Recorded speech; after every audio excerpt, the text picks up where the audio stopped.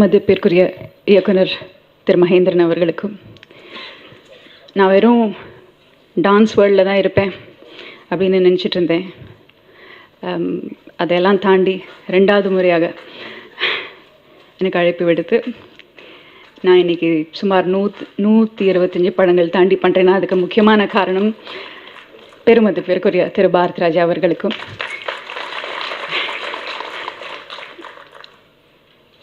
திரு KS Ravikumar அவர்கள். அவரோட 3 படம் முக்கியமான படம் மிஸ் பண்ணிட்டோம் அப்படிங்கிறது 2 பேருக்கும் பரஸ்பரம் ரொம்ப வருத்தமான ஒரு விஷயம். அவர்களுக்கும், பத்திரிகை நண்பர்களுக்கும்,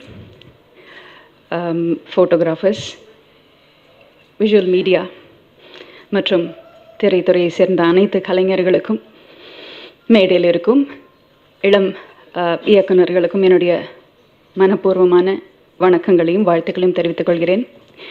இந்த படத்தில் ரொம்ப ரொம்ப சந்தோஷமாக இருந்தது ஒர்க் பண்ணும்போது. அதாவது இவங்க இன்ட்ரடியூஸ் பண்ணும்போது சொன்னாங்க, நீண்ட நாளைக்கு பிறகு நடிக்கிறேன், நீண்ட இடைவெளிக்கு பிறகுன்னு. வருஷம் ஒரு படம் வந்துட்டு தான் இருக்குது. பட் கதை சொல்லும்போது நல்லா அழகாக ரொம்ப லெங்க்தியான ஒரு கேரக்டர் சொல்லுவாங்க. கொஞ்சம் கொஞ்சமாக அது எடிட் ஆகி நாங்கள் இப்போ டப்பிங் பண்ணும்போதே ஒரு கால்வாசி தான் இருக்கும். அப்புறம் திரையில் பார்க்கும்போது அதுவும் நானும் இருக்கேன் அப்படின்ற மாதிரி ஒரு ஃபீல் இருக்குது. ஏன்னா இன்றைக்கி படங்களில் நிறைய ஷூட் பண்ணுறாங்க, எல்லாமே நல்ல விஷயமா படுதுன்னு நினைக்கிறேன். ஸோ அதனால் இவங்களும் இருக்கணும் அப்படிங்கிற ஒரு ஆதங்கத்தினாலேயோ இல்லை இன்றைக்கி எதை எடுத்துக்கணும், எது மக்கள் விரும்புவாங்க அப்படின்னு தெரியாமல் இருக்கிறதுனாலையோ எனக்கு தெரியல. But still I'm very very happy to be part of good films. And கட்டாயம் அதில் வந்து சேரன் அவர்களை பற்றி நான் சொல்லியே ஆகணும். அவருடைய வளர்ச்சியிலேருந்து பார்த்துட்டு வந்துட்டுருக்கேன். Because I've seen his lot of his films. But முக்கியமாக 2 சொல்லணும், ஆட்டோகிராஃப் அண்ட்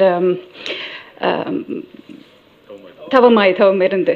ஏன்னா அவர் என்கிட்ட முதல்ல ஃபோன் பண்ணி பேசும்போதே சொன்னார், நீங்கள் கட்டாயம் அந்த படத்தில் நடிக்கணும் அப்படின்னு சொன்னார்.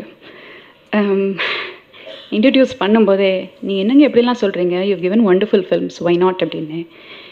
இல்லை இருந்தாலும் நீங்கள் இந்த கதையை கேளுங்க, நீங்கள் பண்ணிங்கன்னா எனக்கு ரொம்ப இதுவாக இருக்கும், உங்கள் நம்பர் கிடைக்கிறதே எனக்கு ரொம்ப சிரமமாக இருந்தது அப்படின்னு எல்லாம் சொன்னார். இல்லை இந்த பிட்டெல்லாம் போடாதீங்க, நீங்கள் வாங்க முதல்ல கதையை சொல்லுங்கள் அப்புறம் பேசுவோம் அப்படின்னு நான். அதே மாதிரி முதல்ல ஒரு கதை சொன்னார். அப்போ இருந்து ப்ரொடியூசர் வேறு. ஏன்னா அவர் ஏன் அப்படி சொன்னார்னா வந்து இது எனக்கு பெருசாக பட்ஜெட்டெல்லாம் எனக்கு எதுவும் தெரியல அப்படின்னு இருந்தார். நீங்கள் அதெல்லாம் விடுங்க, we all know that you're a wonderful director, you can give a wonderful script to the audience. இன்றைக்கி சொசைட்டிக்கு தேவையான விஷயங்களை கொடுக்குறவர் நீங்கள் கட்டாயம் படம் பண்ணணும், very happy to be part of this ப்ரொடக்ஷன்னு சொன்னேன். என் கதை கேட்டதுமே எனக்கு ரொம்ப ரொம்ப பிடிச்சது. நிச்சயமாக இந்த படம் பெரிய சக்ஸஸை அணுகுன்றதுல எந்த விதமான சந்தேகமும் இல்லை. I will definitely be part of this அப்படின்னு சொன்னேன். அண்ட் இப்போ வரைக்கும் ஒவ்வொரு ஃப்ரேம்லேயும் I can definitely assure you that this is a wonderful film. தயவு செஞ்சு பாருங்கள். My hearty wishes to Mr. Cheran. இதுக்கு மேலே நான் நிறைய டைம் எடுத்துக்க விரும்பலை, ஏன்னா இத்தனை பேர் இருக்காங்க. Thank you very much for coming and wishing all of us. Thank you.